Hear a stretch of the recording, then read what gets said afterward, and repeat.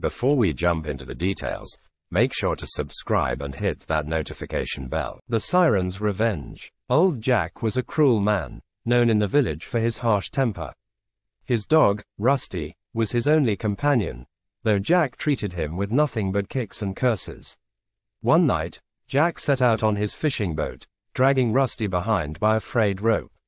The dog whined, but Jack just yanked harder. As the boat drifted into the dark, still waters, a strange song filled the air. It was soft at first, almost a whisper, but it grew louder, a woman's voice, singing a melody so beautiful it made Jack's heart race.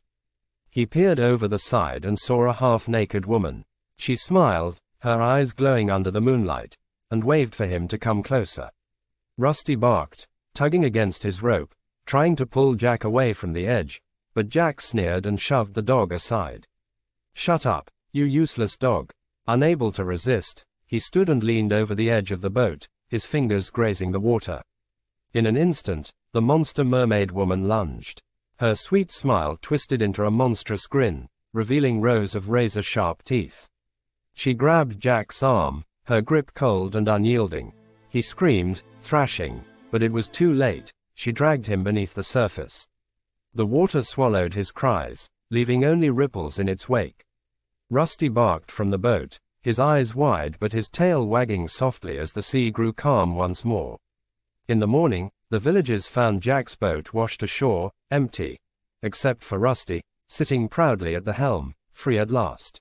Old Jack's boat had been gone for days, but Rusty, the little mutt who'd been left behind, still waited by the shore, his sad eyes scanning the horizon. The villagers pitied the dog. They knew Jack had been a cruel master, always kicking Rusty aside or leaving him hungry, but loyalty runs deep, even in those most undeserving of it. That's the end of our video. See you in the next one, and thanks for watching.